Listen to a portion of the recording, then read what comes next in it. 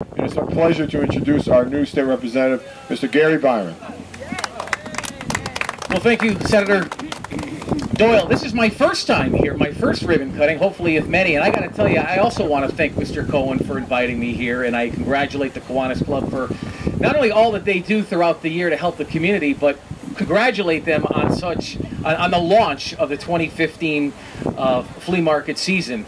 We have great weather, as Senator Doyle has said, and actually, if you pay attention to the weather, that always has to do with the outcome and the attendance. So I hope that as the weather progressively gets warm throughout the year, that we get even more people here. We build this thing up and so that it's a huge success for the Kiwanis.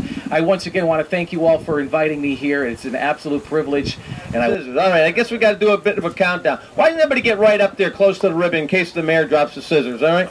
Come on, ready?